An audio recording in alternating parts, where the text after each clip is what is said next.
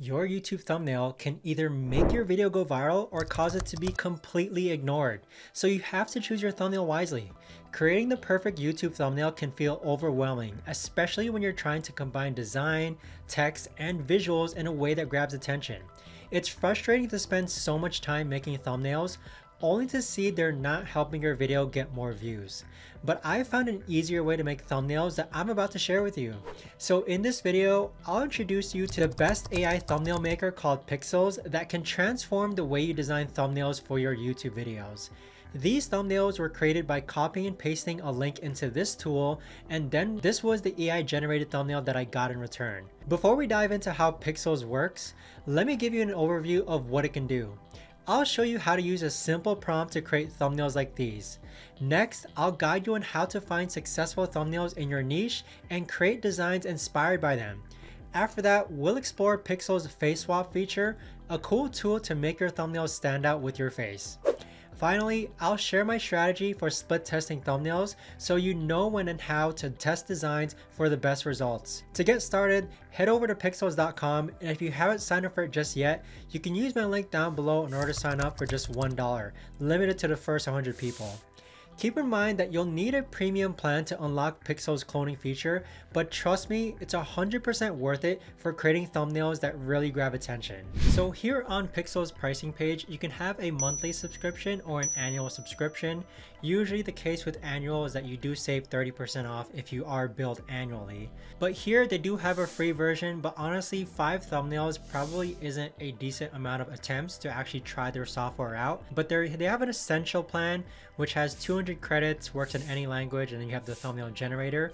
The premium plan is the one that I'm on just because I use the thumbnail recreation feature a lot. You can also see that they have an ultimate package which allows you early access to their newest features. So they do have a lot of features up and coming. One thing I do want to point out is that every time you edit or create a thumbnail, it does use credits. So if you highlight over here, a thumbnail usually costs around 10 credits, a face swap usually costs around 3 credits, and one title generation usually costs 3 credits as well. So you'll be able to generate around 150 thumbnails for around $40 per month or $28 a month if you use their annual plan. But what's really neat is that the credits actually have an increasing limit, meaning that if you stay subscribed for 3 months, after month 1, you'll get 1,100 credits, and after month 2, you'll get 1,300 credits, and after month 3, you'll get 1,500 credits. Now, after signing up with Pixel, this is what your dashboard is going to look like. So the first prompt is just an original concept of your thumbnail. So this is where you would just insert a prompt of how you want your thumbnail created. The second prompt is a recreate prompt where you would copy and paste the link to a YouTube video, or you can upload the thumbnail. And then you see the section here where it says inspiration weight. Think about this as far as how similar do you want your thumbnail to be to the link that you provided here.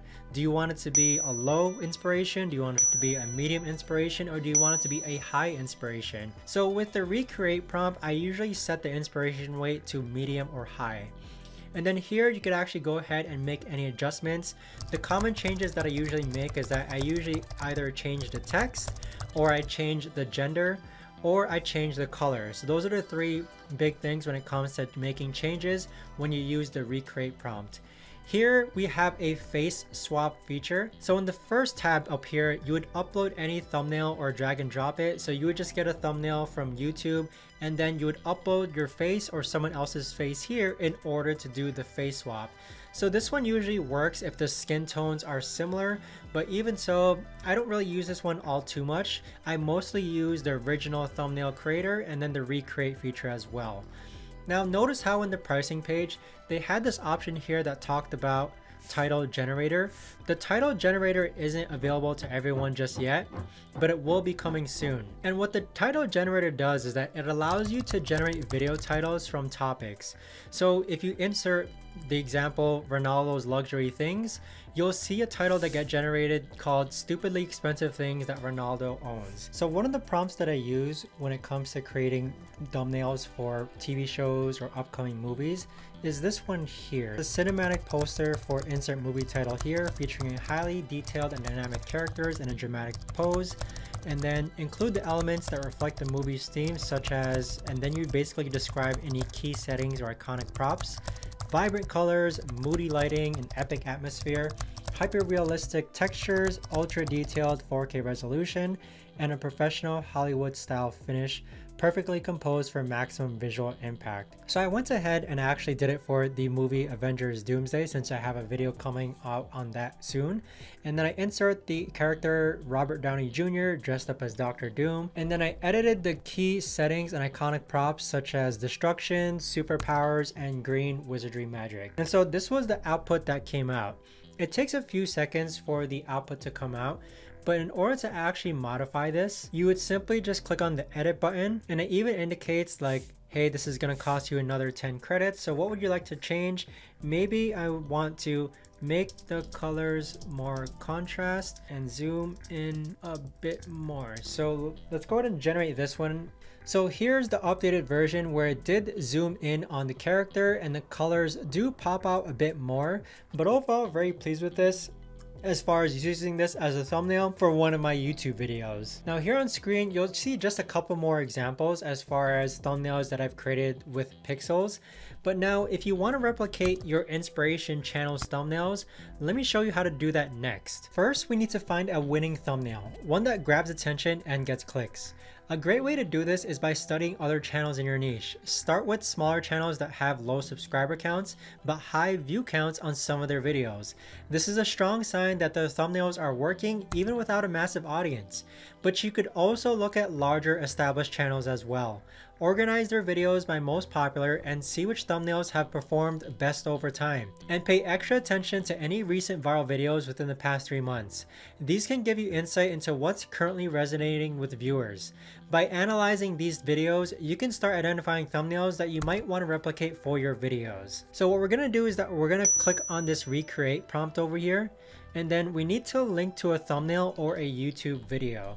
So what I'll do is that I'll go ahead and link. Let's take one of Mr. Beast's thumbnails here and we'll organize it by videos. And let's actually go ahead and take, let's see.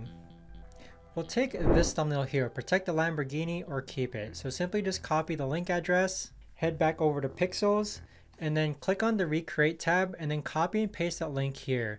The inspiration weight we're going to set to high, and then any changes you want like to make. If you go ahead and check back that previous thumbnail, we'll leave it as is, as far as we'll keep everything the same, and then click on generate. So this is the thumbnail that popped out, and you can see the similarities where it's a car that's about to hit this car, or it's a train that's about to hit this car, and then the figure has changed as well. But even so, the thumbnail does look great. It's not perfect though.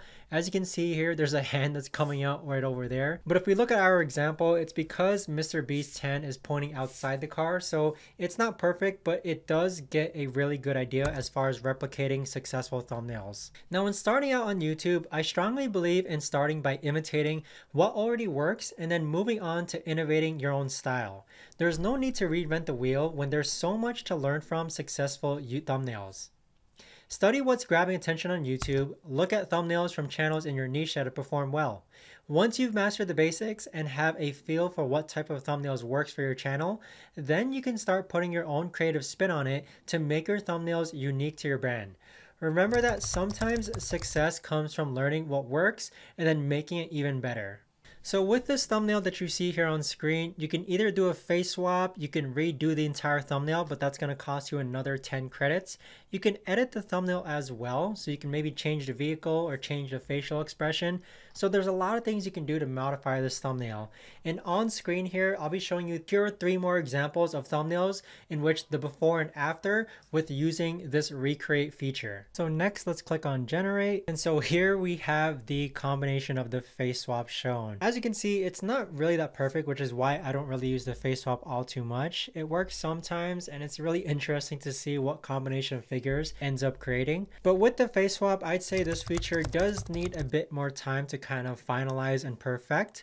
But the other features, such as the original creation and the recreate feature, all work pretty well from my experience. Now with Pixels, you can create 150 thumbnails for just $28 a month on the annual plan, or $40 a month on the monthly plan.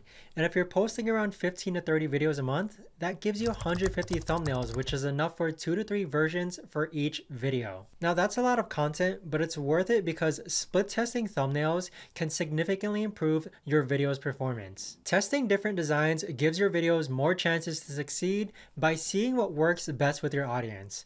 To split test your thumbnails, we'll use YouTube's built-in A/B testing feature. However, it's important to understand how this tool works because many creators mistakenly think it's all about comparing click-through rates or CTR. In reality, YouTube split testing evaluates thumbnails based on watch time and not just CTR. Think about it. YouTube's goal is to ensure your thumbnail accurately represents the video and keeps people watching. For example, a YouTube thumbnail with a 5% CTR might outperform one that is a 7% CTR if it leads to longer watch times. This proves that watch time is one of the most important metrics for success on YouTube, and the platform will favor videos that generate more of it. Now, to set up a split test, just simply go into one of your videos and then scroll down to where it says thumbnail.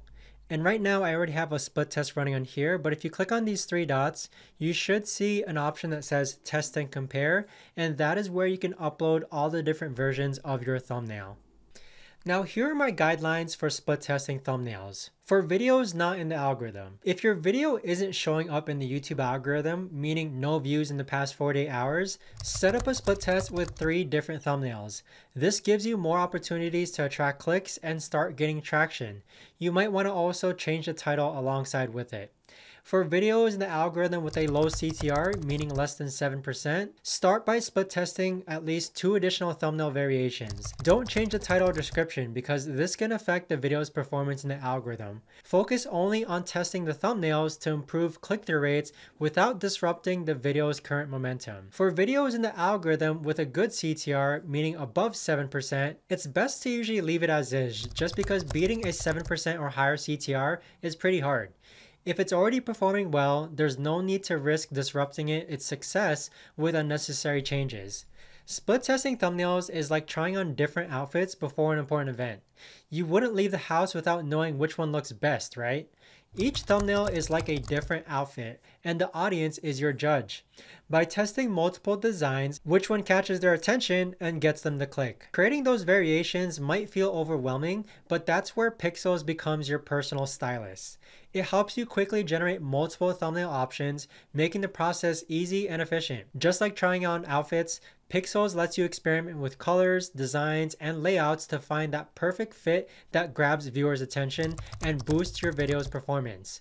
The more thumbnails that you test, the better your chances of picking a winner. I will leave a link to sign up for Pixels down below, where the first 100 people who sign up will be able to test it out for $1. So be quick, and if you've liked this video, be sure to subscribe to the channel for more videos like this where I go over my journey with YouTube automation with AI and other AI tools.